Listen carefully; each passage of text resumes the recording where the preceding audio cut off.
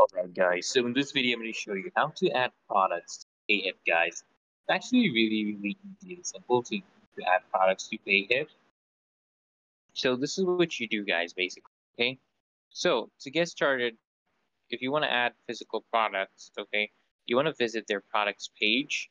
And finally guys, you want to click on add a new product, okay? Add a new product and select the physical product option if you want to add a product, or you can choose digital products as well.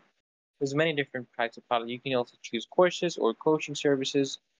It will depend on what product, one version, or you can have different variations for the product. So if you want to add a product with one variation, for example, a physical product, okay, this is what you do guys, okay? You come here and click on add physical product, of course, and then you want to fill out the details at the top of the page. And you can also add some cover images for your product. You have to also select your product title, give it a price, guys.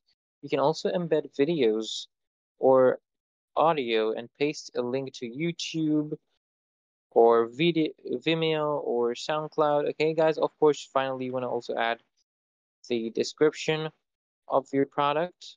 This is the last thing, the customer will see before they buy. So use this as an opportunity actually to really sell the benefits of your products. Okay, guys?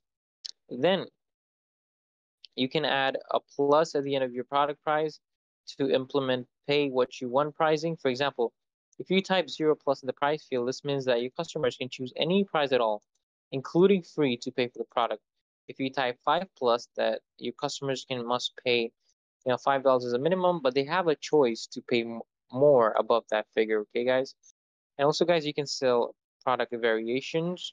Now, if you are selling several different versions of the same product, for example, different colors or sizes, then after clicking add physical product, only add the title of the product and any cover images or description that you'd like to use, okay? Ignore the price field.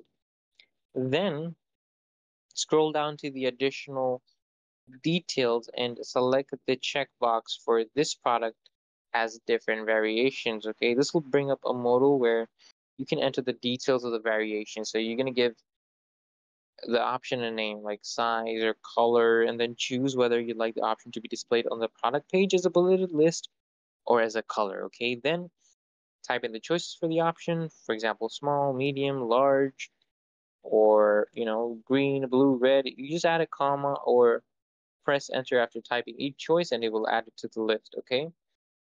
Just like this. Put a comma and it will add it to a list.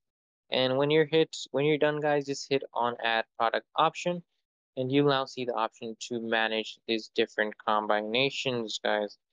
Okay. You can also just click on this to add the price of each variation. You can choose whether to set a sale price and then add an SKU and add the weight for each variation. And then, guys, you can also track inventory, guys, for each variation. Just select the checkbox for track inventory. Just click here at the right of the screen. This will bring the option to add the number of each item that you currently have. And when one sale is made, okay, every time a sale is made, one will be subtracted from that inventory for the variation. So it's literally that's easy and simple, guys. So if this video helps, guys, make sure you hit that like button, guys.